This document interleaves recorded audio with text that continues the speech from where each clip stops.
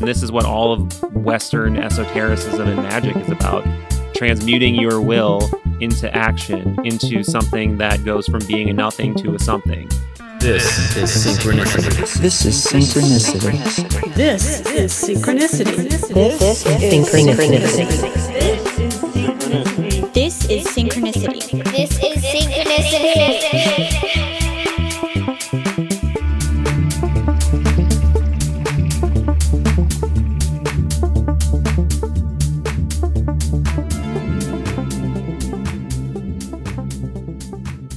Welcome to episode 106 of Synchronicity. My guest this week is Michael Phillip, host of Third Eye Drops, a wonderful podcast. You can find it on mindpodnetwork.com. Go check it out. thirdeyedrops.com. He's one of the smartest, brightest, nicest people I've met. He stayed with us when we did the Wellbeing in the Modern Age event in New York City a few weeks ago. Got to hang out, got to introduce him to microdose. That's not a thing. Microdose solution, which he enjoyed, and got a little introduction into our good friend Jimi Hendrix. Wink, wink, nod, nod, Michael. So that was cool, and it was always great seeing him. And this podcast, honestly, I usually listen to him before I do intros, but I'm not for this one. And the reason I'm not is I'm going to listen to it right after this. I'm going to experience the whole thing because I don't really remember. Exactly. I know we did some Wim Hof breathing right before we recorded this. I smoked a pretty sizable doobie, and we were on microdose solutions. So I vaguely remember what we were talking about, but I know it's pretty fucking cool. So I can't tell you much about this episode. I want to say a big thank you to everyone. You know what I'm going to do? I am going to, in the middle of this intro, right here, I'm putting in URL. I want to say thank you to all of the patrons who are supporting me on patreon.com, because honestly, it's cool as fuck that you guys do this. So thank you big time to Kelsey. Kelsey, thank you for pledging this month. You're on the music level a little above. That's totally fucking cool. I really appreciate it. Thank you to Denise. Thank you to Patrick. Thank you to Chameleon. I know who you are. Thank you to Andrew, Brandon, Frank, Matthew, Axel, Jeremy, Matthew. Well, there's two Matthews here. I got to specify. Matthew Pancone, Matthew Smith, Kathleen Hawes. Kath, I know you. You're the best. Tess, my sister, you also rule. Yasi, James, Sean, Otto, Daniel Finger, Melissa, Amy, Danielle, Kristen, Kirk, Mark, Jeremy. You guys all rule. Thank you for supporting Synchronicity this way on patreon.com/synchronicity. I don't know. That's so fucking cool. I support some people on Patreon. I find it, it warms the cockles of my heart when I do it too. Thank you guys. I really appreciate it. Anyway, I don't want to take up too much time. This podcast is a doozy. Michael Phillip, go check him out. Subscribe to his podcast, Third Eye Drops, thirdeyedrops.com, on the Facebook. On the Facebook is something I just said. What the fuck? Go check him out everywhere you can. He rules. Without further ado, here is Michael Phillip.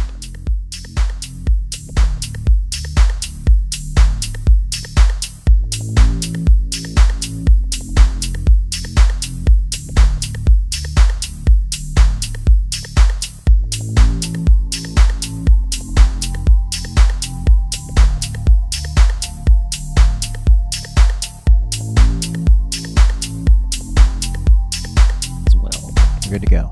All right. We're recording. All right. Do you feel the microdose? I gotta say, man, so I remember at some point I heard someone in the psychedelic community bring, and forgive me, everyone listening, if I sound slightly hoarse. It's been an even more intensive mouth noise filled 48 hours than usual. But I remember someone in the psychedelic community saying something to the effect of he wasn't sure if microdoses were placebo effect or not. It may have been Dennis McKenna. It was Dennis McKenna. And I think I relayed that story to you. And I was just like, what the fuck are you talking about? It was on this podcast, I think. Okay. Yeah. Okay. So I've microdosed quite a bit with psilocybin. And for me, maybe I'm just taking too much, but there's no possible way it's placebo effect. It absolutely has a pretty profound effect on my mood, on my body, whatever. But this time, I kind of see how it could possibly be placebo effect with LSD. This was Alexis's takeaway when she first did it. I mean, I did it for 3 months, every 4th day, and some days where I kind of felt like that. But the truth is I am also incredibly sensitive to all of these things, like to a crazy degree, which I know is baffling considering how much weed I smoke. I think baffling is the perfect amount. It's the perfect word to describe the amount of weed you smoke. To it is baffling.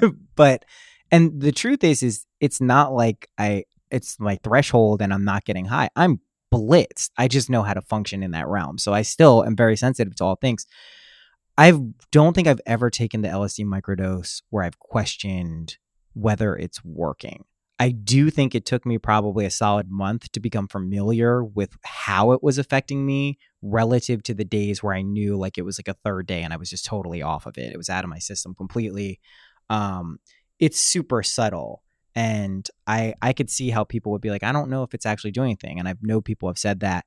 To me, it's pretty, I know what to look for now, like the hallmarks. I totally agree that the psilocybin is like, you can't miss it. Like that's unmissable, you know? Yes, I completely agree. I think and I was discussing this yesterday with some of the people that we were, Julia and Kelly, people that were involved in the event that just happened, which we definitely have to talk about. But no, that's not allowed. We can't talk. We can't talk about it. That's fine. No, we obviously are going to talk about it. But to my shock, I was initially shocked that Kelly had never done it, and then Julia showed up and she had never done it either. And I was like, neither one of you have ever experienced psilocybin. No, Julia has. She said microdose. She said she threw up. So she didn't that doesn't count. Yeah, no. It doesn't count. So oh shit. Which I mean I get it because there's the anxiety of what am I about to go through, which already gives you the rumbly tumbly. Yeah. And then once it hits, there is what I have just come to call the adjustment period of like this sort of like wave of reorientation that occurs because I've heard a few different explanations that make sense to me. One, obviously it bonds to your serotonergic receptors and you have quite a few of them in your gut. Yeah. People think of it as just your brain, but you have quite a few in your gut. So that could be part of the nausea. And I also think it's because it has such an effect on your visual acuity. You're sort of recalibrating, and balance comes into play and all of that stuff. So whatever it is, that's sort of how I think of it. And so I get the nausea is my point. However, afterward, that's as everyone knows listening, that's when you get the benefit and you experience everything that's worth experience. I think the anxiety is worth experiencing too, but I would be scared if there wasn't anxiety. Right. That's when I would actually be freaked out. Yeah. Seriously. Yeah. Like that, I'd be like, something is amiss here. I think the healthy dose of whether you want to call it anxiety or just anticipation, like that, if that doesn't happen and I'm about to take anything, I might be addicted, truthfully. Yeah. But even when I smoke, like I still kind of know if it's something I'm familiar with that maybe is a little more sativa-y and paranoid. I'm like, all right, I'm going to make sure that contextually this is the right time to be doing this.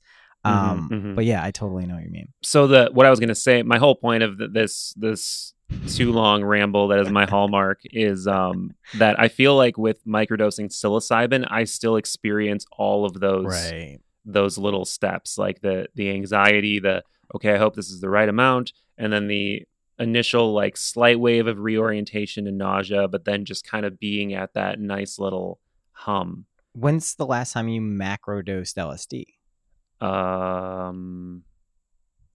Never. So yes. So here I don't know go. if I've ever admitted that before, but I mean, no, that's a huge. So here's been my experience with macrodosing LSD, and the first time I took it, I took the most. My guess is it was at least 600 micrograms. Okay. But it was presented as each tab was 250, and having taken it many times since then, it was a lot. That's all I know. It was more than I had ever taken. I still found it to be a highly subjective. How you're describing it, once you get past 2030, you're going to have noticeable mental and psychological effects. Visuals won't be kicking in, but I've taken tons of LSD with no visuals whatsoever. So it is one of those things that can kind of subtly penetrate what's going on. That's why I bring it up. Psilocybin has never been subtle in any time I've ever taken it. From the giggly euphoric phase right before everything starts kicking in, it shifts you out of this dimension of reality pretty. The elves come out to play. Yeah. And whether it's one elf or 50, yeah, it's an elf. LSD is different. We were talking about before the story of Doc Ellis, and he pitched a no-hitter.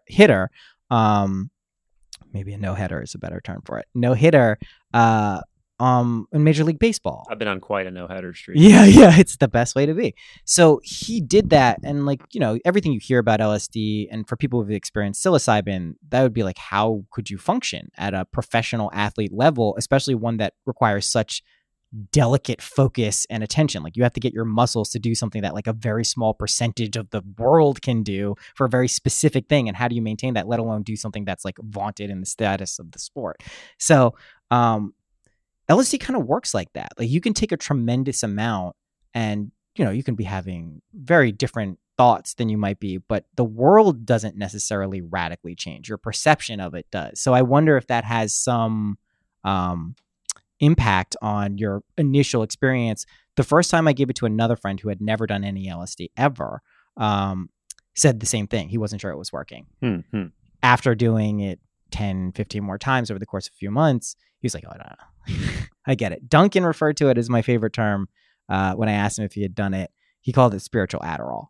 And I was like, that's actually not a bad term. I mean, we haven't been outside yet, just so everyone's up to date. It's been about an hour, maybe an hour and a half. Yeah. When you go outside and just kind of go through the day's experience, you're good at noting what's going on, see if there's anything. Now, you could make the case that maybe we're just settling into the moment because we've perceived we've taken a substance. That's why I do think the regularity of consuming microdoses is a necessary thing. This whole 48 hours has been a bit of a tweaking reality type of set of circumstances anyway, just because it's been this is the kind of stuff I want to be doing with my life full time. So it's it allows me, as anybody with a creative project knows that they're not making their living from, it's sort of you're occupying these adjacent realities to an extent, a reality where you can just disappear and plug into what your passion is leading you toward. And then one is sure, that can be an obligation as well, but you're also on the leash of, whoever's giving you the points you need to put food in your mouth. So that leads to this sort of, tug of war for your attention. And for the last few days since I've been in New York and we've been doing this WITMA event, I've essentially been living in the this is what I want. This is where I want to be at all times. Hey, man. Mind state. And that's already reality altering. And then also just, is there anything more psychedelic than connecting with other human beings that are on the same wavelength? And it's you're augmenting and enhancing one another's it's you go from having whatever your little micro superpower is in the way that you can influence other people positively, and then you're collectively coming together to exponentially increase that thing in that moment. And it is powerful, man. I think I told you that, and this is going to sound so cliche and wooey, but, we started the whole event with a setting an intention and a meditation. And, of course I'm going to play along, and whatever parts of me are I don't know if I want to do a real meditation right now. That all kind of sinks away because everybody's doing it and you're the dick if you're not. So I'm all right, I'm doing this. I'm doing this. And then we had these fantastic musicians there. Yeah. Aya and Tyler. Yeah. And oh my God, man. So she's just one of those fairy-like beings who's just, so ethereal. Yeah. She's very ethereal. Yeah. She's just perfect. To give people a visual, they're sitting on a floor. On my sister's cushions. Yeah, we had to bring those from we brought those over. Yeah, some very nice colorful pillows. And the male of the two. What'd you say his name was? Tyler. The male of the two. The male of the two. He was the man behind the noises that were not vocally induced. Right. And, he had his synth plugged in and his MacBook and whatever.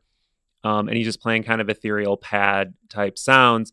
But then she starts doing these, like, is it a language or is it just... Yeah, she was singing a chant. The first one was a Surya chant, which is a sun chant, heart-centered practice. I don't know what... The second one was more like a composition, probably something, but I didn't hear discernible words. Yeah. And then she starts harmonizing with herself, like looping her voice. Yes, that's what she did. It's just like when the harmonies kick in, I don't know what it is, but harmonies just always... like kind of hit me right in the vagus nerve, like in the throat. And it's like I had a moment where I was like so moved within 2 minutes that I had to like actually open my eyes from the meditation, so I didn't start like having like a blubber. I didn't want to like be sitting there crying in front of like 300 people. So yeah, those moments are very powerful, and being able to visit those moments more regularly over the course of 48 hours starts to really make reality feel different. Yes, it does. And I think a lot of what we talk about on our respective podcasts are different modalities and tools we can find that allow us to get into those moments or feel those moments when they're happening. I mean, my basic contention is those moments are always around us. And it's kind of like if someone you're passing on the street is talking about a topic that something about, you're going to recognize it and maybe have some input or thought related to it. Whereas if you're walking by someone on the street and they're talking about something you don't know what it is, that's not going to be important to you at all. So it's a process, I think, of not adding and learning more, but getting more in tune with what's around you so you can kind of intuitively understand it, even if you don't grok the whole concept. And I think this is something that people naturally do as they kind of open themselves up to the world, right? They just get better. We were talking about it too. I mean, how comfortable we felt being moderators at this event because of the podcast we were doing, but also anyone who's dabbled in any type of public speaking or any broadcasting stuff, over time, you just get more comfortable speaking with people naturally in life.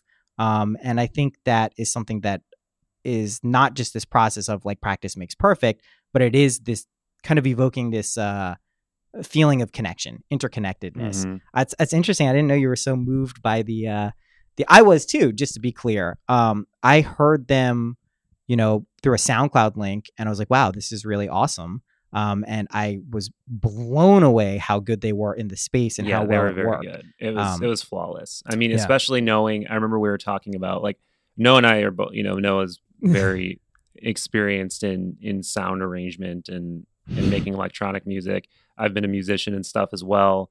And we've worked a lot of electronic stuff and looping stuff into my former band's sets in the past. And we were kind of discussing whether she was doing it live or not, and she was, right? Like she really was. Yeah, we were debating whether there was a harmonizer on her thing, or if she was just harmonizing with her own looping, live. and which is the second of the two is significantly harder to do because you actually have to be on pitch live while you're doing it to be able to layer things. Because if you fuck up, you have to do it again. It's not like an easy process. And I originally thought it was a harmonizer, and you could preset that up. It would be a decent amount of work, but that's what I thought it was. And I asked her afterwards, and she's like, no, I was layering them live. I'm like, that's really fucking awesome. The timing was perfect. The pitch was perfect. It was cool. Well done. I mean, I think that's like, I don't know. I would love to hear kind of your overall impression. I got a little bit of it, of what the event was. I look at these events too, like, these are events that are meant to pierce the veil. That doesn't mean it's going to pierce the veil for everyone. But I think if that's the intention, that was my intention with them, that is available for people to tap into. Most of the events, let me ask you this. You were at both of them.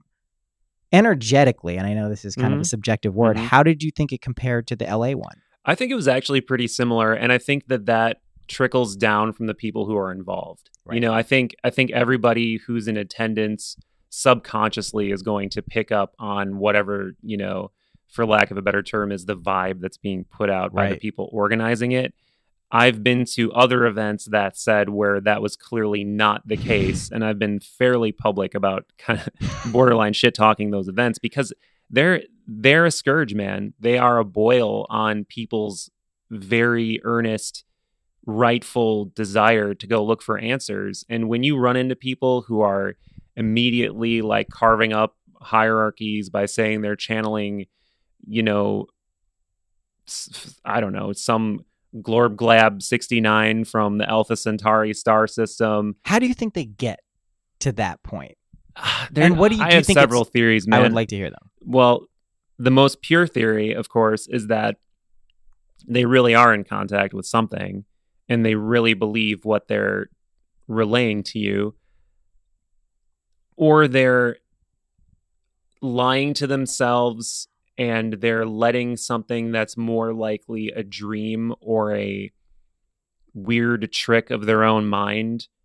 I mean, you've probably been in those states where you wake up from a dream and you feel like you were just talking to something, but you're able to be like, okay, well, that was really interesting, and maybe that was significant, or maybe it was just a dream. Right. But there's no like maybes with these people. It's very like concrete. It's very like, yeah, I'm actually from this star system, and I'm, I'm whatever. And, I would start telling you about the whole dimensional part of it, because this is a 13th dimensional thing, but trying to like really explain what the 13th dimension is when we're in the third dimension, you got to go from up there to that's down. The type and of this language is an actual conversation I've had with people, and it's infuriating, because if you are seeing an event like this online, and I talk to several people like this, you talk to several people like this, you see an event like this online, you buy a ticket, you go to it, you're going because you are an existentially restless human being and you want to connect with other human beings who are earnestly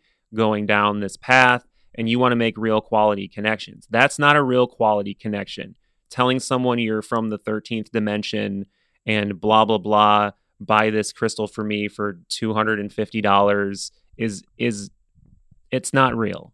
It's not real. Like, and that doesn't mean there's no real metaphysical ontological meat out there for you.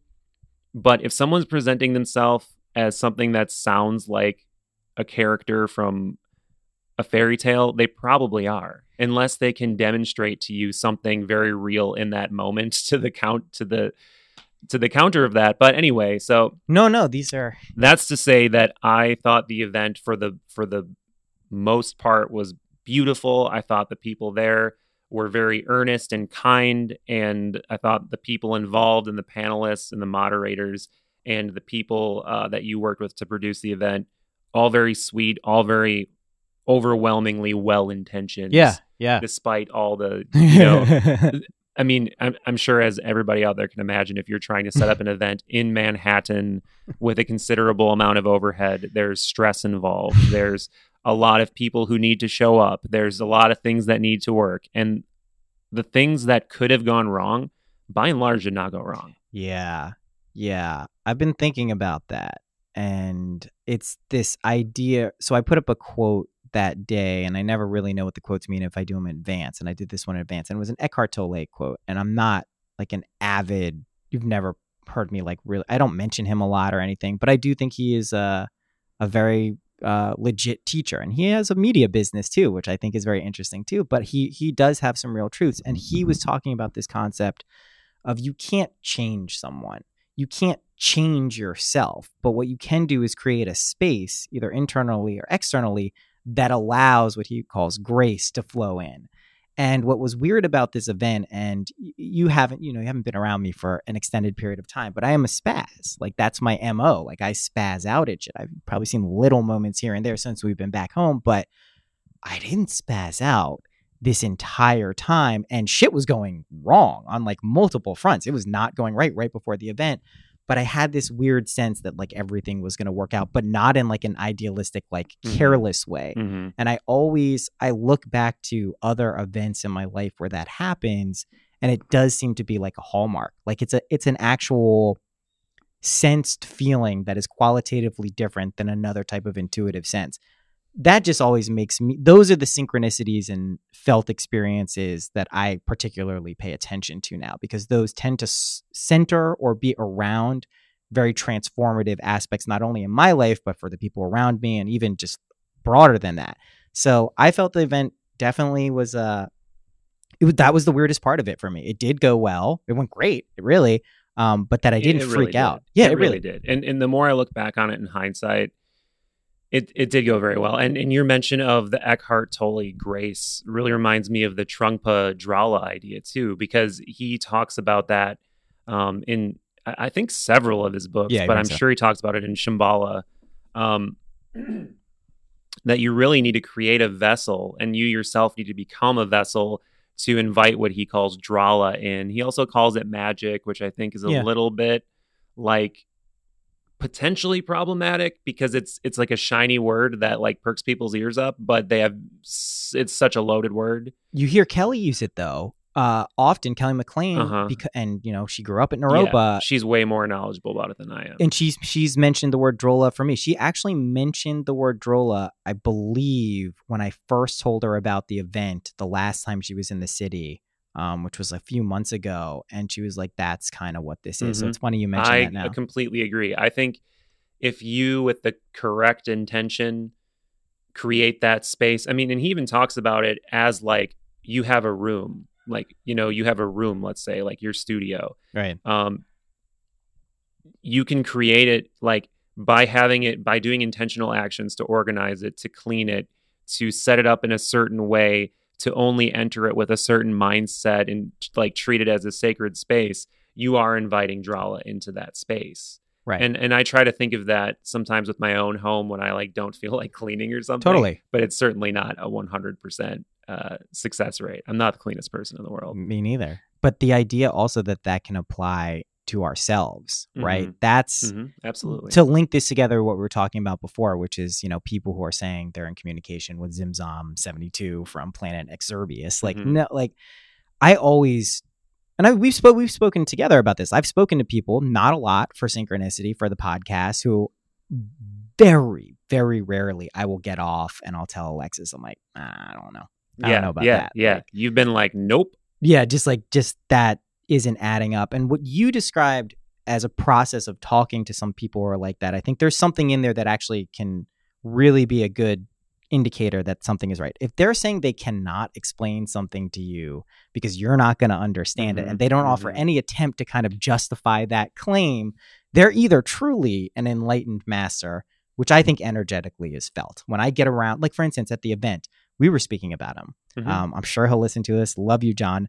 John F. Simon has this presence about him where it's like, oh, he's encountered something, whether we call that the archetypal, the self that Jung referred to. He has stacks of work, man. Yeah. Stacks of work. Yeah. And if you think this shit just comes to you without like by some divine intervention and just like trickles into your pineal gland and blasts your third eye open, maybe, man, but I've not seen it. Like it always comes with when John F. Simon, for people who don't know, has a book. He's been doing everyday art for 20 years, and that has changed this man profoundly, spiritually, intellectually, and it's very obvious. Yeah, and it's a quality, and that's what I was referring to. Like if someone's around you and they're saying they're talking to some crazy beings, and that is felt.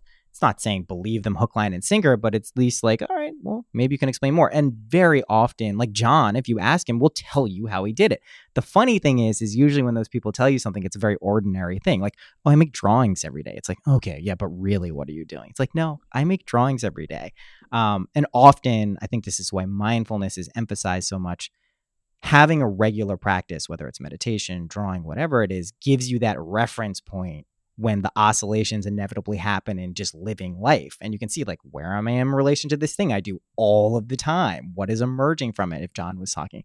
Yeah, that to me is kind of what life is about, right? We wake up every day like that, where that's our pattern. So like, where do we look in our own lives to get the insights that can, I like the term flow state and live in the flow state. But I think that gives this kind of other connotation that if you're not in that flow state, then you're out of the flow state or you're fighting against it. And I don't think that's necessarily what is happening. I think those out of sync phases are also necessary experiences that we have to go through, not some mistake, not like we're doing something wrong. Yeah, man. So let me ask you this. You said you want to be doing this. We've spoken about this too. So this isn't like anything. Yeah. You want to be doing this full time. Like, how malleable do you think reality is at the end of the day? That's the question. Like malleable kind of implies that you have the ability to mold, which I'm very open to, but I'm also sensitive to, because I don't want to get too much into like the secret type thinking where I think I can manifest things, because bad shit does happen. And if you want to pretend that it's not going to happen to you, it's going to hit you. Like it's going to be like take the wind completely. I don't know, man, because you see these people like, you know, let's just keep picking on these Alpha Centauri channeler type people. Like, what do they do when their cat gets hit by a car? Like, what do they do when, you know, their friend gets cancer? What do they do when they get, you know, some illness? Do they like, and it just doesn't fit into the mythology that they've built for themselves. You know, like these are real, falsifiably tested parts of the human condition. They're the reason spiritual systems like Buddhism exist, because dukkha, suffering, is one of the 3 like pillars of Buddhism, you know? Mm-hmm. So and it's the first. Right. Yeah. So that shit's real. And that is part and parcel with existing as an incarnated being. So I think if you're not doing a regular practice like we were talking about before, you almost shouldn't even be like talking about some of these concepts, like not you personally, of course, but people who you know, people who are talking about like manifesting shit to them, but they have like no practice. They don't understand what their subjective realm is at all and how that flows into reality. They haven't done work to be like, I'm going to transmute this potential in my mind to something that exists externally. They don't know what they're talking about. They're talking about like, you know, like this is a world of relationships and like cause and effect. And if you believe that you have free will, which you must believe if you believe reality is malleable, you need to utilize that will in a John F. Simon-esque way to do an action mindfully, willfully. I mean, and this is what all of Western esotericism and magic is about, transmuting your will into action, into something that goes from being a nothing to a something. And that was actually the name, I think, of one of our last podcasts, is like transmuting a nothing into a something. And if you're not doing that, like, shut the fuck up about like manifestation, and shut the fuck up about like shaping reality, because that is how you shape reality. That said, I don't think that doesn't mean there isn't some sort of metaphysical magnet that can kind of emerge as an almost like epiphenomenon of all of that effort. And I mean, dude, you and I being friends is an example of that. Of course. Me and Corey Allen being friends is an example of that. Being part of this event that just happened is an example of that. The people that were drawn there by the energy that was flowing out of that event are an example of that. So in that way, I believe it. Right. I pretty much agree with you almost 100%. Here's where I disagree. I think maybe not even disagree, but have a different viewpoint on it. I think I've met people who are maybe not common sense smart, or certainly not well read, or really don't even know anything about spiritual practices per se.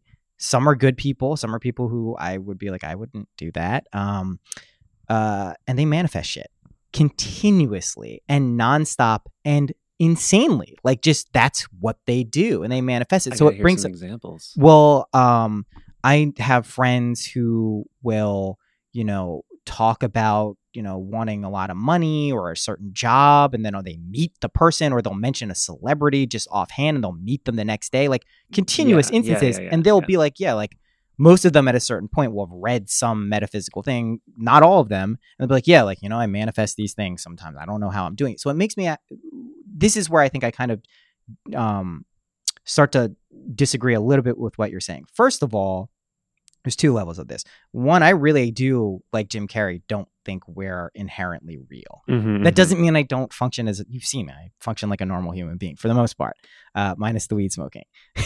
But I don't really believe we have solid existence. I think that's the same almost as believing that, you know, someone is talking to aliens. It's obviously a different reaction to that. But let's just play along with the game that we are people and we exist fundamentally. I think the vast majority of what we experience is done well below the conscious level, well below, like No doubt. Yeah. almost everything. So it makes me wonder where below the threshold is the work being done. And I think when you do develop a link consciously to some elements of the unconscious or metaphysical principles, whatever we want to call them, then it gets very interesting, because now you have this bridge that you can't really go from conscious to unconscious so well, but it does seem to work the other way. Unconscious stuff can create and can surface. So your conscious mind is like, oh, I know that. That's an archetype. That's a symbol. I recognize this. That's a pattern I recognize. So I think there's this level of where our conscious personas maybe transmit. We're talking to Alpha Centauri, or maybe we are, maybe we aren't. Who knows? But there is something going on there. And I think most people who, not all of them, not some of these people are just hucksters. Let's be real. Some here. of them are just crazy, man. Like, some of them also, they just are. Like they can't all really be in contact with something. Because I don't think that they can have the specificity knowledge of what they're in contact with. I think this is like, when I've spoken about it. That and maybe there's a kernel within those. And I'm trying to be nuanced here, because I'm a very open-minded person. If you haven't heard me speak before this, I probably sound way more skeptical than I really am. But I feel like it's like in the scenario of me and Noah, I have to be the one to like bring it down otherwise slightly. we're going. And I think a lot of times, I mean, I've definitely had the thought like, whoa, there is something in that schizophrenic person's mind that's onto something. Right. But there's a lot that's off. Like it knocked down, like instead of the dominoes falling in an orderly fashion, like something just came in and just fucking like kicked the whole thing over. And it left a lot of like some sort of weird almost loop happening. It can be a process. Loop. It can be scrambled. It can be wrong inputs and outputs. There can be a surge of something that comes into someone that their hardware isn't capable of processing. There's any number of cases. I mean, I was going to say, I'm glad you brought it up. What I refer to usually is going off the deep end, where I just plunged into just the other layers of reality for a substantial period of time. Schizophrenic people on the street in Boston, in DC, the places I was at most, would come up to me and start having conversations, and relatively lucid ones for how deranged they were. And so that certainly led me to believe that a lot of these things that those people are experiencing, they're tuned a little differently. They haven't. And the unfortunate thing is, I think with support, and if that was acknowledged as like, that's what's going on, a lot of those people could actually be helped and learn how to function with or without any other, substance entering their body. Unfortunately, we look through, we have a name for it, schizophrenia. We have a name for bipolar. We have a name for these mental illnesses. We have a name for everything. And names obviously limit once you give something a name, and especially when it's a psychological state that we have a process for treating or whatever, that can become a pretty bad problem. Yeah, and it turns into this sort of objectification of a person. And actually, me and Dr. Michael Dane spoke about this on my show, who I want to connect you with. But he is an analytical psychologist and in the Jungian tradition for the most part. I mean, he's not to just call him a Jungian is a little bit to sell him short. But I asked him, I'm like, do you use a DSM-5 type, diagnosing people type of paradigm in your treatment? And he's just like, no, like, because for that exact reason, that it turns this person into this mental illness, not a human being. And it's just not his treatment modality at all. And this isn't coming from a guy who's never, he's only just done things this way. He's worked in hospitals. He's like chaired, various psychological organizations throughout his career. So he's been around the block. And I mean, of course, that's just one opinion. But I think that is taking an analytical approach to the human mind is very difficult, because it's just and I know that's actually Jung's word, right? Analytical psychology. Yeah. So it's almost weird, because I understand that you're doing some sort of analysis, but when I think of analysis, I think of like spreadsheets, right? And the DSM-5 is more like that. It's very, here are the features of this illness. And if this person's doing this, and this, cross-reference that with this, and they're probably narcissistic, and they're probably depressed, and they're probably schizophrenic, and they're da-da-da. So that to me almost seems more analytical than Jung, but Jung is using different systems to describe Jung also, like, you have to understand, this man, like, is in two different, talk about like bifurcated, like this. He was one of the world's leading psychologists who was in a contentious and popular feud with his teacher, Sigmund Freud. But on the other hand, where he's having his clinical practice and, you know, writing his papers for medical journals, he's having a psychic schism. He's literally thinks he's going insane. He's also an incredibly talented artist. Just unfortunately not a great writer, but just brilliant, but also is coming to terms with like, am I going insane? Those characters in history who are able to come through that and then communicate the experiences are like, obviously that to me is amazing. Like that's the validity. That's why I think he, you know, would say that it is analytical in some side, but then on the other ones, he knows that synchronicity is not an empirical, verifiable phenomenon. We have to experientially go through it, and how much validity do we you know, how much is that can we take in relative to the other aspects of our lives? I asked the question, how malleable do you think reality is? I didn't give you a straight answer, so I'm gonna say a 5. Yeah, 5 out of 5. No, out of 10. I know. I just was fucking around.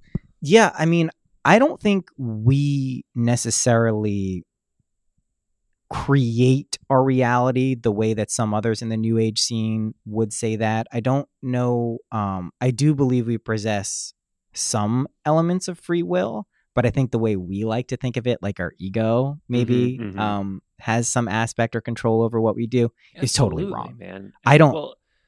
I don't think so. I think that's the illusion.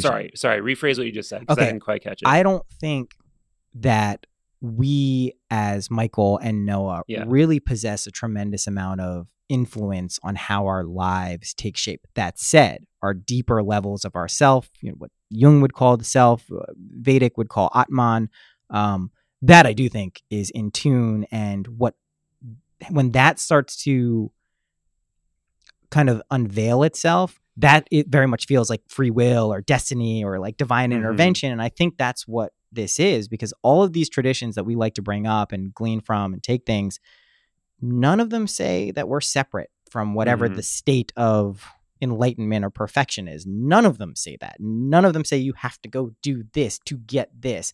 They say, here are some methods for arriving at what is already there. So yeah, I just, you know, I think it's very malleable. I think we see that every day. Obviously, reality changes. In terms of our control over it, I think it's the same process as everything else. We try to get to our real selves, and then maybe we have a little more, not control, but insight into how this stuff works. You know what I mean? Yeah, it's tricky because at a certain point you hit a speculative wall, but we do know that objectively, we're just born with a certain genetic hand that is extremely powerful, extremely powerful, and that there's only so much you can do with that hand. Like, I heard that Jordan Peterson guy talking recently about some study with twins that are separated at birth, and you know, like what happened? They're genetic copies of each other, but they live completely different lives environmentally. Yeah. And they're like, when they followed up with these people like 20 years later, their IQs were like identical, and like certain things about them were like biologically and, you know, whatever, identical still. So I believe, of course, that what happens to you in your life has an impact. Trauma clearly has a very huge impact on your life. I'm sure, you know, I'm somebody who has practices, and I'm somebody who tries to at least work on myself in various ways. And I think those things, of course, make a difference. But I do think you're playing with a certain, you know, deck of cards. And there's a lot of different things you can do with that deck of cards, but the deck is kind of the deck for the most part. I mean, I want to check myself, because I do think that there are things you can do to disrupt and change a lot about yourself through the course of your life. But so anyway, like whatever those like metaphysical threads that influence that deck of that deck of cards, or that hand you're dealt beforehand, kind of turns into speculation, but it certainly seems to make more sense than it's just a completely random crapshoot. You know, a random crapshoot of like like semen hitting Right. whatever. Just and this is what happened. oh man, have you ever seen the footage of what happens in that flash when the egg becomes inseminated? No. Holy shit, dude! I gotta show you Well, this. what is it? Because I mean, there's a name for it, and there's a that's the egg like letting go of whatever, but it looks spiritual as fuck, man. Really? Like a flash of light? It's a flash of light. Yeah. It's a flash of light. It hits the egg and it goes poof. It's crazy, man. Yeah. It's Well, really I mean, cool. that's Tibetan Buddhists would say that would be the moment of the soul or being incarnating. And that's why we're anti-abortion. Right. Just kidding. No, I often bring that up, but I know not to get into a huge abortion thing on a podcast, but that throws a little mind bender in for us liberal, progressive-minded people. Well, anybody like kidding themselves into thinking that abortion's like, oh, it's great, it's totally fine, it's awesome, is like, come on. No, it's not a great fucking course, thing. of I'm not course. saying it should be illegal. And hey, live your life. Do what's best for you. Do what's best for your family. Of course. Do what's best for that potential That's what- child. that's what- and sometimes that potential child coming into the world does not have a great go of it. Right. A lot of times. Right. And, there's that now famous, overly talked about Freakonomics study of like, there was a huge, there's that really famous crime wave that was going across New York in like, I think the 80s, 70s, 80s. Yeah. And, then they elected, I think it was Giuliani, and he started to do the whole tough on crime bit. Yeah, the 90s. And, like just throwing tons of people in prison and doing all this shit and mandatory minimums and really, really stiff penalties. And then over the course of the next decade or whatever, crime did start to go down. So he started to, claim like, yeah, my policies objectively have influenced this. But the statisticians on like Freakonomics in this documentary or book realized that, well, actually what happened is a whole generation of crime committing humans were not born because Roe v. Wade passed. Yeah. So you had all of these like really impoverished people with really, really bleak outlooks that were just not born. Right. And is that best? I don't know, but that's an objective reality. I mean, this you've heard this, I'm sure. You've had enough guests on your show that you've heard people talk about soul contracts. Have you heard this? I can not in that exact terminology, but you know what it you is. mean. It's like you kind of consciously choose to experience a life in which to learn certain lessons. Yeah, it's like you chose a you picked a game and chose a difficulty. What do you think of that? Again, it's speculation, but I do find it compelling because in a lot of these existential circumstances, we're sort of left with a blank. We have no vision into what that process was. We have no objective vision into, like, I can't recall doing that. But there are systems on Earth where I think so. This kind of gets into the simulation theory thing a bit. Sure. And I'm attracted to that idea. I find it interesting, but I don't subscribe to it for the same reason that I would not fully subscribe to like Maya like explanation of reality either. Because I think even though they're clearly onto something and the most bleeding edge science is telling us the exact same shit, that the way that we experience reality is just not real. It's just not. The way our senses interact with reality, not real. But to start relating that to a human concept like a simulation is, I think, problematic because, that's the most advanced vernacular we have to talk about something in a similar way, but I'm sure it's an incomplete picture. But that said, if there is consciousness involved in human incarnation and consciousness that, when I say consciousness, I mean like a, non-local kind of panpsychist, logos, not bound whatever, to, an unbound consciousness that permeates the decision-making process and then the human brain and et cetera, et cetera.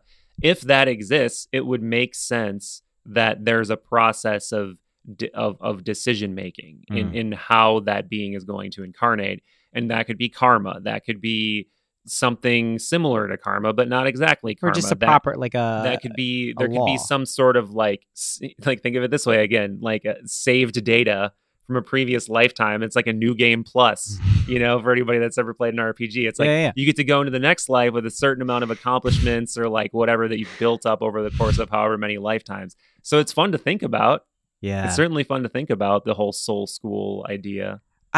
It's something I've heard enough, and I think it resonates with a pretty broad cross section of people, even if they're not like just like, that's what it is. Oh, that's what I've been trying to say. I think it does seem to resonate with people where most of the time they won't outwardly dismiss it unless they're physical materialists. So, I mean, I do think that there's something there. And I also think that it makes a lot of sense in my life when I can kind of put my ego to the side. I don't mean like, not being prideful or something. I mean, just like actually just let it hang out next to me and not have it dictate or filter my experiences.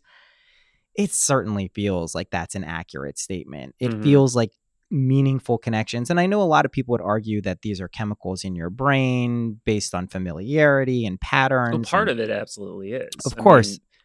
My take on that is, of course it is. It would be weird if it wasn't. If physiologically we weren't having indicators that this was going on, that would be weird to me. So I think that is a manifestation of something that's a little more subtle. And that also seems to be tends to be the game or concepts or theories that most of the mystics say too. They're saying, listen, what you're perceiving, in your gross senses is just like you're getting like really dumbed down shit, like, and of course there's a function. It's not like this is dumb, like you're here, but I do think that we incarnate for specific reasons. And I think if we investigate our own lives, starting with those, we can usually figure out what those reasons are too. Like all of us have recurring issues, recurring fears, recurring anxieties, recurring patterns in relationships that aren't healthy. So, and a lot of times I think too, the best way to encounter those things, if you're hearing that and thinking, well, what are mine? Like if you have a regular practice, you would be able to,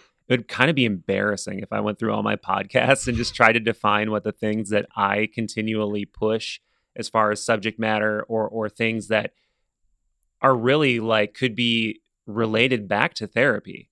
Because, if I'm sitting there asking 75 people the same weird existential question, that says way more about me than it says about whatever their answer is, I know. So yeah, I think doing a practice and keeping track of what thoughts you run into, or I mean, it's a lot more direct if it's talking or writing because it's right there spelled out in language for you. Right. It might be a little more abstract if it's art, but I'm sure you can still make the connection there. But I don't even know if you really asked a question or if I just kind of hijacked that. Either way. Oh, but you know what? I really did want to like put out to your audience because I've been rambling about it on my show and other people's shows, but I do think it's worth exploring because when I said bleeding edge science is, telling us these things, of course, everybody knows about the weird quantum physics shit. Everybody knows that atoms are mostly empty space. Everybody knows that, nothing is actually still and it's all moving. But I mean, bleeding edge in terms of like the Dr. Donald Hoffman conversation I had recently. Everybody go watch his TED Talk, Do We See Reality as It Is? It's fucking fantastic. It has millions of views, rightfully so. And he's a mainstream scientist, tenured at UC Irvine, who makes other like materialist scientists like stand up and be like, yeah. What's his general basic contention? Our senses don't see reality as it is at all. Yeah. And they're not even supposed to, because from an evolutionary standpoint, if you run game simulations, like in a lab, and you're like, all right, we're going to make this population with like a super high level of like perceptive fitness. Yes. And they're just going to perceive everything as it is. They die like instantly. Yeah. Because they're not tuned to survive. They're tuned to So what do you think that points to? Well, the death in particular.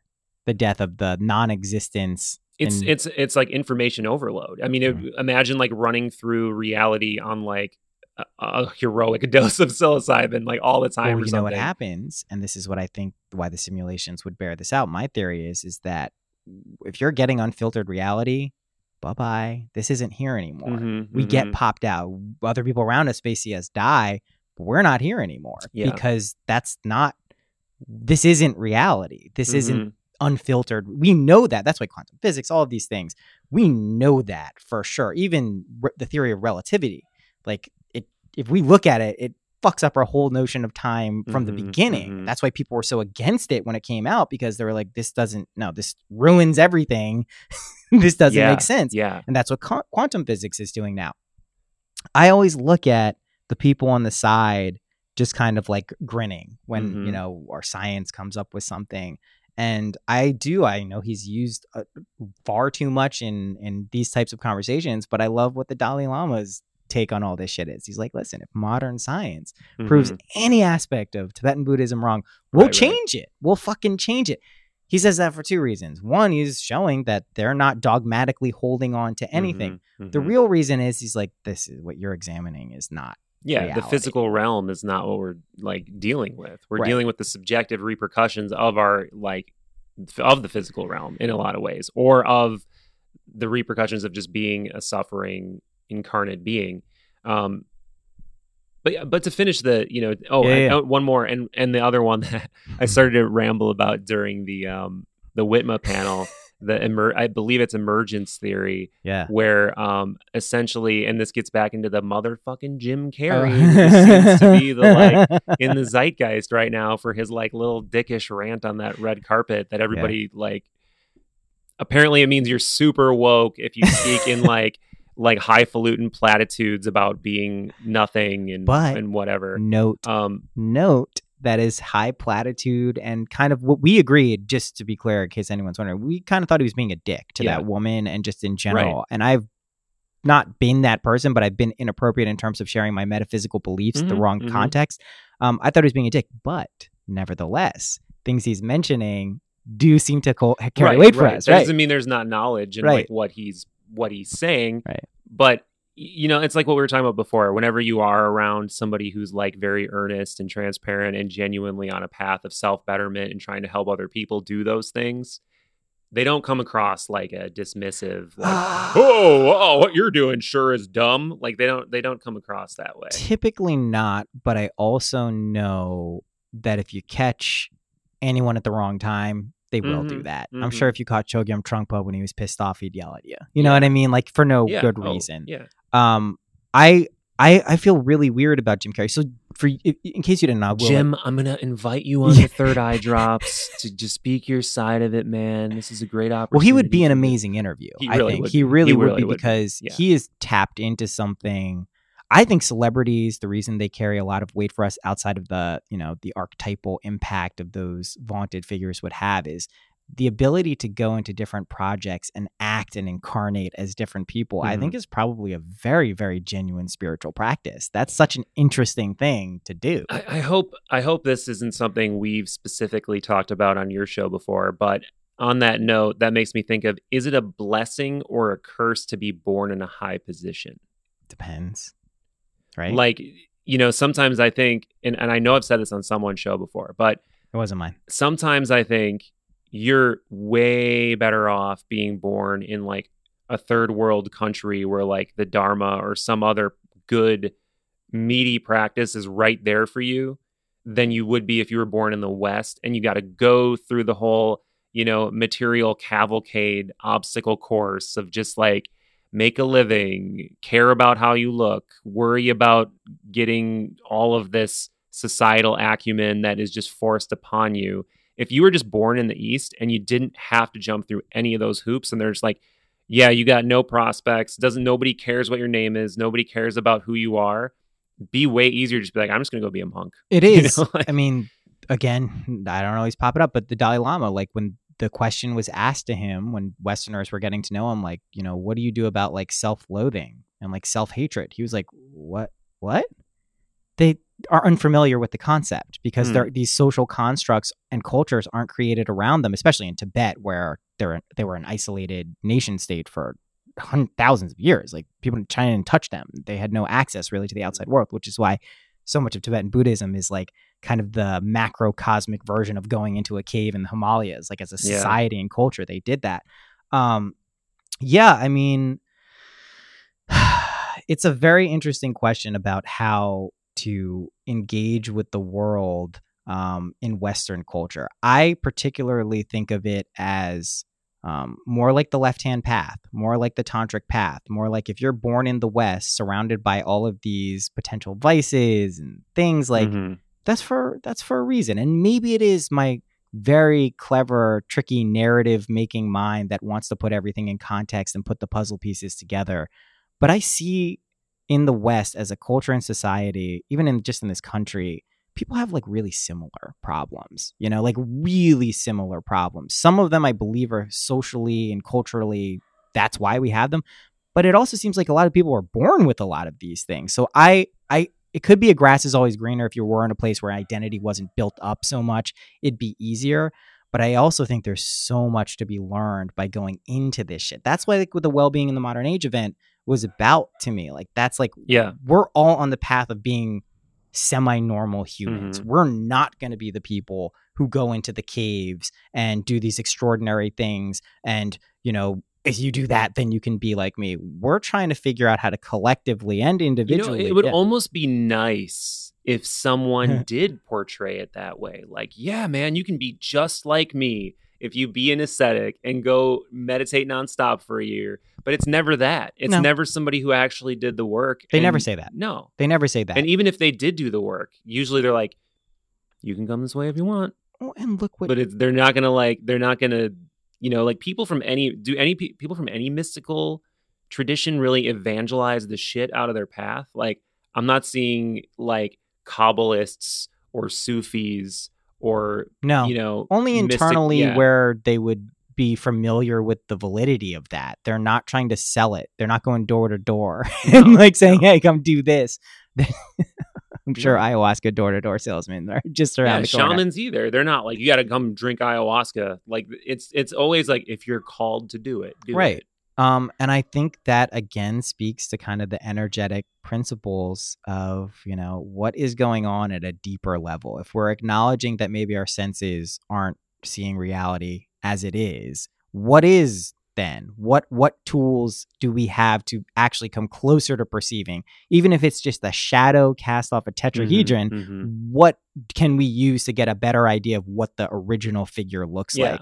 Well, then, unfortunately, there's, one of my go-to rants is how we're, at the nexus of all of this information that's ever been presented. And in a lot of ways, that's really fascinating and useful. But it also has the being perpetually in the middle effect as well. And so if I analyze the question you just asked, how do we then measure reality better?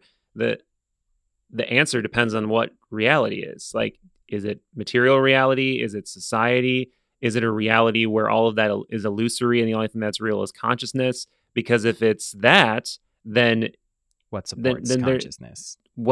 Then consciousness is the only real thing and everything else isn't real. And then you can't perceive it, or you can work on yourself to maybe get more in touch with it. But it's funny because when people are talking about reality and influencing reality, they're assuming that that's outside. That's why I always ask. Right. It's not. It's our internal. This is a very almost impossible concept to fully grok. I can only get it on some level that words aren't going to capture, but the connection between inner and external psyche and matter is very real. That's why people who are not aware of how they're manifesting things can manifest things. I've seen it too much. Like, I've seen the person who more often than not, if they're playing a lottery ticket, will win. Right? Call it karma, call it whatever you want, call it their intention setting and achieving it through The Secret or whatever it is. I've seen it. Yeah, man, I think it points to, okay, so let's go back to the thing. Let's say consciousness. We'll go with that theory. Consciousness is the stuff. That is what creates what we're doing. Okay, so to fully define, is this a disembodied, all-pervasive, like animating field? Is this a consciousness with an intention? Yes. Is it multiple consciousnesses? I believe there is a quality of support for this consciousness. Tibetan Buddhists would call it this, and I don't, I'm just using their language. It's the union of bliss and emptiness. Emptiness not as a void, emptiness as a template, blank template or a canvas. That sounds very similar to quantum physics. Of course. That's why I was saying he says it tongue in cheek because that's what it is. which means we have two things there, right? Right. We have a template. Neither then, can exist without the other, and they're entangled, basically. right. And then we have this weird word, bliss. That's another loaded motherfucking word. We could probably reference experiences we've had and categorize them as bliss is to the best of our ability. But to me, we're having two things as our pillars of reality, actual reality. Observer, observed, And yin yang. correct. Right. And what I would even go to give them qualities, if we want to go to the qualitative elements of them, I would call the emptiness wisdom or clarity. That's just clear emergence potential for something. So there's no colored perspective or subjectivity there. And then we have bliss, which I would refer to as unconditional love if I want to get real woo, or compassion if we want to get more practical. I believe that's the support of our reality. I don't mean that our reality is more light than dark. I mean, those two things are the basis of actual reality. How that integrates in with our reality here, of course, there's a profound effect on it, but I don't think it's as simple as like, there's good and bad, and you need to be good, and then you won't be bad. That is definitely not what it's about. And people who play that game inevitably come crashing back down to the truth that that's not what's going on. That's why, to me, it can be looked at as an escapist attitude, but I do know this deep in my heart. The best thing I can do is get my shit as straight as possible, especially if I'm going to interface with our 3D reality. That's why whenever, and that doesn't mean that's everyone's path, just to be clear. Working on yourself doesn't exclude taking action out in the world or doing something. It just means that has to be going on too. Yeah. And I don't think that process ever ends. As I do believe enlightenment is possible. I do believe that people can get to that state. But I also know that if you believe in the concept of a bodhisattva, that you're going to stave off that state as long as possible so you can clue in other beings to be like, no, you don't have to suffer. Like, it's not a predeterminate. Suffering isn't dukkha isn't a prerequisite for existence. It's a hallmark and prereq for this type of existence. Does not necessarily extend to all universes everywhere. The Buddhists even have concepts of Pure Land and Buddha realms where that doesn't exist. Yeah, certain sects. Yeah.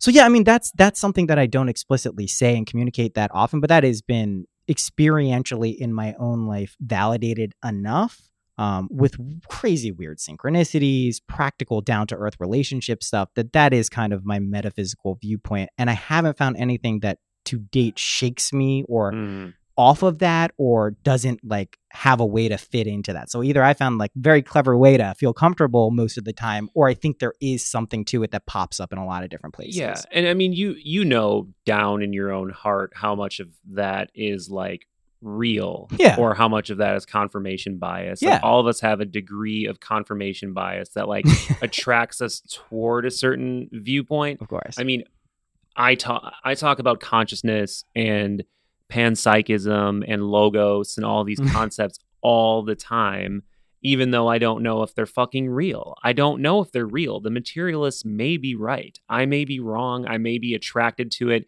because it's an existential wriggling and I'm afraid to die, which of course everybody is. Yeah.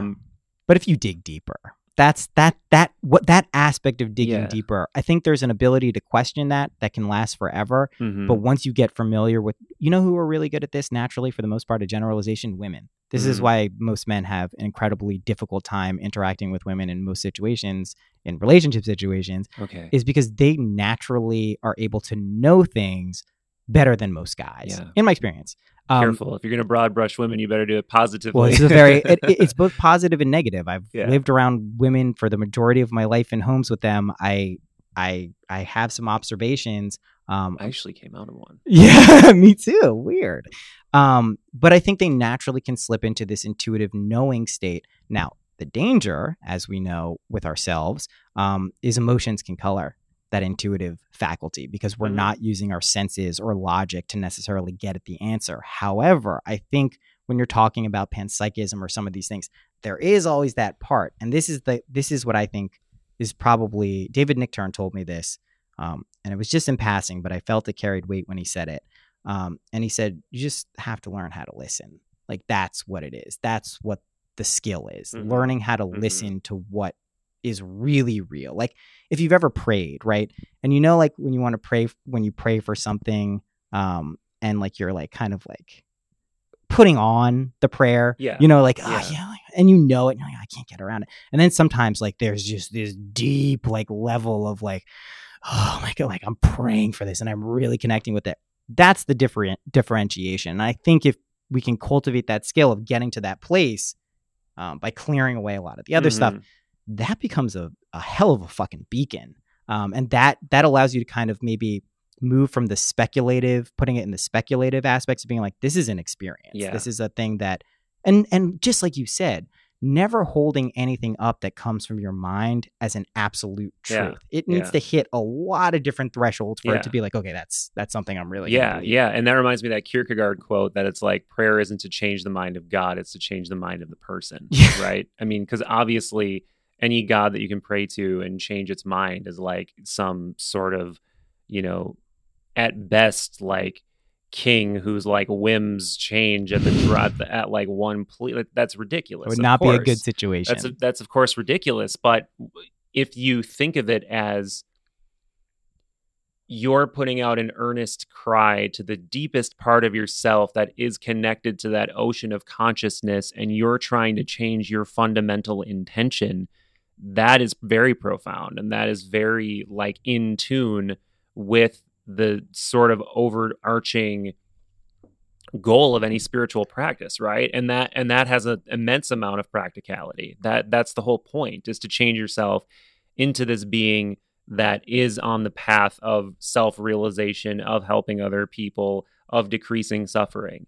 So I think in that way, like prayer is just one of the most beautiful things. In the child, like, you know, please give me 50 Ninja Turtles toys. It's like it's almost like endearing in a way, but it's not dumb. It's not the practical value of it. I mean, I think prayer touches on the concept of surrender, right? That is kind of what you're doing, and whether you believe you're surrendering to a higher power or source or yourself, it's kind of the same process. It's kind of like psychic castration, man. It's like psychic neutering. It's like, help me shed this bullshit. Help me shed this frontal lobe searching, you know, for the best deal on like a sports car, like with a big engine in it. Help me stop caring about this material nonsense and just focus the majority of my weight on that more noble path. That was Chogyam Trungpa's whole process for cutting through spiritual materialism. Is every time you put on a piece of armor or think you're uncovering something, you have to identify it and take it off until you're just there with no expectations, no beliefs. That's why everyone talks about being present, right? Totally. Yeah. And I'm glad this is going back in the direction of meditation, because you know, you and I just did like one of the things that I think is the most unbelievably grounding things possible, which is just like letting your breath take over your body, you know. And like if you do like a pranayama exercise or a Wim Hof style, like, you know, just for people who haven't done it, like taking a slow, deep but strong breath fully in, like, and then you let that breath go, and you just keep doing that over and over and over again. Very soon you will enter a state of mind that is ancient. It's older than language. It's, you know, at the core of like your physiology before everything. All the layers that have been pushed on you by culture and by history and by genetics. You're going to like dig into that autonomic nervous system, the parasympathetic nervous system, all of that stuff. You're reconnecting with all of that. And if you're not doing that, you don't understand yourself. You don't understand. You're living in a new part of your brain all the time. And I think to get to that place that we're talking about, that place of like spiritual castration or a more pure path or whatever you want to call it, it's basic. It's really basic. Problem. Yeah. That's the problem that I think with a lot of these things is, as time moves on, things inevitably, at least where we are right now, get more and more complex, right? There's more connections to be made. There's more neural nets to integrate into the whole and the collective. And what we don't, you know, if you're a beginner or just getting into this stuff, you want to seek out, you want to find every possible thing. You want to, you know, adorn yourself with the physical or mental or psychic things you can put on. And then you come back to this very natural truth, which is this shit is really simple. And we tend to constantly overlook just how simple it is. Sometimes because it's hard. Sometimes because we're lazy. Yeah, simple doesn't mean easy. Yeah. Simple just to be doesn't clear. mean Yeah. easy. In Like fact, these it techniques usually all is. sound very simple, but like, okay, do the breath that I just described 50 times and see if you thought that was super easy. And then see if you can keep it up, which is this idea of a regular practice. And I can tell you when I've let my regular practice wane, I feel less stable. Yeah, when I look back on it, I feel significantly less stable. And that again could be a placebo, it could be a mental construct, but I can say with a degree of certainty now, when I started it back up earnestly. So my regular practice is I chant the Hanuman Chalisa either in my head or externally. And I've done it for 4 years now. Every day thereabouts, probably missed like a couple of weeks in between, but it became rote at a certain point. It became like I knew it, I could do it, I did it, I'm done. And it lost kind of the living thing it had. And I think that's the other aspect when we're talking about a regular practice. Like that doesn't mean it lost energy itself. It means that my connection to it wasn't there. And once I kind of reestablished that, and it took time, I couldn't just will that to happen. It began to kind of have this energy, this living presence to it, which I was able to identify. And I this just recently happened the past 2 months. It's kind of interesting, and I would be interested to ask somebody who is deeply entrenched in one of these traditions a question like this. Is it supposed to become that, or is it supposed to become, because that is kind of the point of a mantra, is to be an inert noise, right? Like if you're just something like, I know, like if you do TM or something, right, or you get a mantra that's just like a sound. They don't tell you like, here's your mantra and this is what it means. They tell you this is just your mantra. It doesn't mean anything. It depends. Mantras, like anything else, you're going to have different functionalities for them. I mean, I started doing the Hanuman Chalisa not because someone told me to do it. I thought I was get something. I was at a Ram Dass retreat. I didn't know what the fuck these were. I smoked a joint.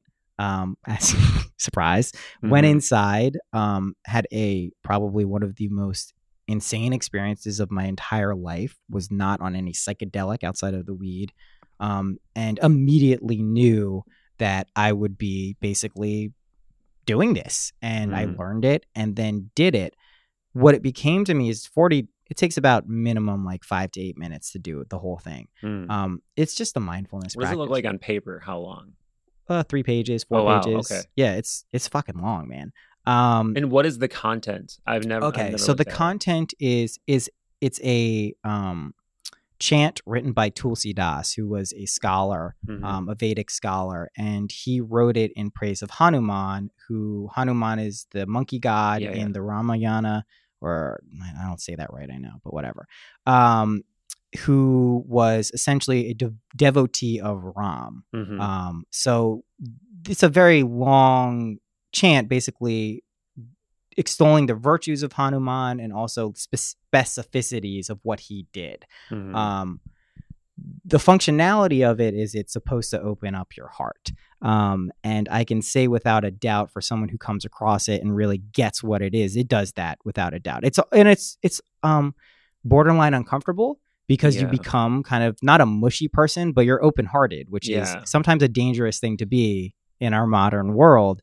But the impacts are profound. But over time, and that's why like one of the main images of him is like ripping his own heart out, right? So he's serving, like he's living to serve. Yeah. So this is actually a funny story. So he goes through this whole thing. Hanuman saves Sita, who is Ram's wife, consort, Rama's wife. So he rescues her through this whole crazy thing. And one of the cool things about Hanuman is, this is why I love the character of Hanuman. He is a divine being with all these crazy, he's like basically like a super god, but he fucked around with the sun at one point in his adventures when he was a kid. And the son was like, fuck you, man. Like, you're a little rapscallion. You're not going to remember this shit unless someone reminds you that you have all these powers. So he goes on this whole adventure. He has all these powers. He saves the day. And then someone accuses him of being a phony. It's like, you don't really love Ram. Like, you're just doing this because you're really... Ugh. So what he does is he literally rips open his chest and shows inside of all of his bones and his heart. He literally has Ram and Sita in his heart. And he's like, all right, He's like, oh, okay, maybe you do care. Like, Okay. okay, all right, I'm gonna step back.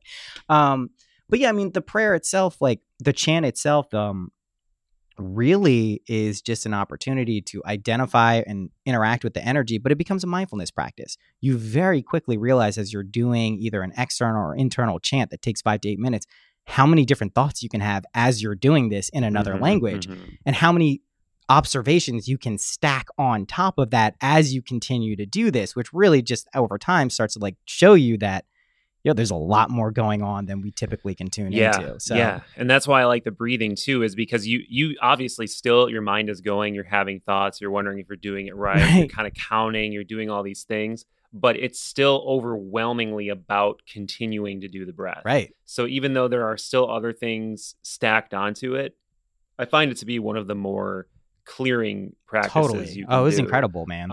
I haven't tried this, but another thing I've enjoyed in the past, and I guess the validity of binaural beats has been called into question by, like, I had this guy, Dr. Andrew Hill, on my show, and he wasn't shy about telling me that he thought they were bullshit. However, what isn't bullshit is the fact that by having them in your ears as you're doing a meditation, and for people who haven't heard it, what you're doing is you're putting 2 slightly different frequencies in your ear. So in one ear and the other ear. So you're hearing like a kind of an overtone that's created by the dissonance in the 2 pitches, which is like a kind of thing. And when something's out of tune, that's what's it's supposed to, emulate whatever brainwave you're going for. So if you want a slower, more meditative brainwave, you're going to do a slower wavelength, theta, delta. Yes. And if you're trying to be focused, and people use binaural beats to focus as well, you're going to do a beta, like faster moving brainwave. So anyway, regardless of if it works or not, it's nice because it's kind of consuming another sense that can distract you. So it's just a constant, tone in your ear that's just doing the wah thing. And it kind of helps to add another layer of like, I'm just doing this. Dude, I imagine we've probably been talking a pretty long time.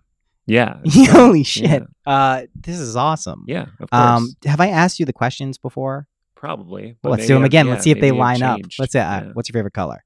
Blue. What's your favorite number? 3 or 5. What's your favorite animal? Dog, wolf, dolphin. Oh, those are all amazing. Okay, dog, wolf, dolphin is a great answer. It's actually one animal. Yeah. What is a practical cats tip? Too. I like cats. Yeah. Practical tip. Yeah, that's helped you that you could share with other people. Oh, like it's so open-ended. It could mean anything. I know. It can be as mundane or as sacred as you would like it to be. Don't eat breakfast. Don't eat breakfast. Really? And yeah, and don't eat breakfast and don't eat after 8 p.m. Oh. What if I don't eat breakfast but eat lots of junk food after 8 p.m.? So the whole rationale behind that is you're going into an intermittent fasting state and you're giving your body a chance to recover from just constantly being in the digestive process. And I mean that it is a cellular stressor. So by giving your body that break, it can heal. It heals. And the main thing is you can consume things, but don't consume like large amounts of calories, basically. Right. So like I'll wake up and I'll have like bulletproof coffee style thing, which does have calories in it, but you're not processing any carbs, you're not processing any solid like loads of food that are like going through your digestive tract. And plus then you're getting a lot of nutrients into your brain through the MCT oil and stuff like that. I love it. Next time we're gonna have to pick your brain about the health stuff. Sure. Yeah. Dude, thank you. Relay what little knowledge I have. Of course, man. This has been great. Yeah. And for people that don't know, like Noah and I have been hanging out the last and we're days. Still not sick of each other. And so that's we're good. We're hanging upstate at his place with the pup and the baby, and life's fun. And we're going to Cosm tonight. Yes, we are. Yeah. That's gonna be really fun. Yeah, really Maybe excited. We should bring this. We'll see. Bring the backpack. Yeah. Have some other fun stuff in there. Cool, man. Yeah. Let's go eat some food. All right. Peace.